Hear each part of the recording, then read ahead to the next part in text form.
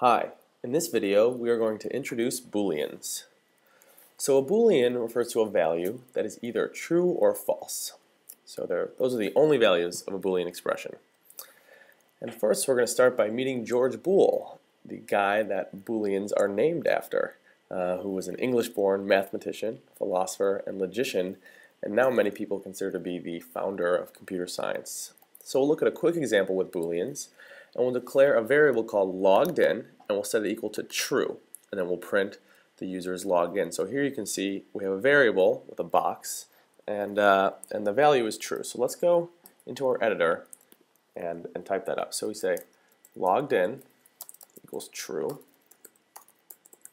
and then we print line user logged in plus logged in. And we see the value is true. Similarly, we could have had false. Those are the only two ways that you write Booleans. There's no quotes. It's just true and false are the keywords there.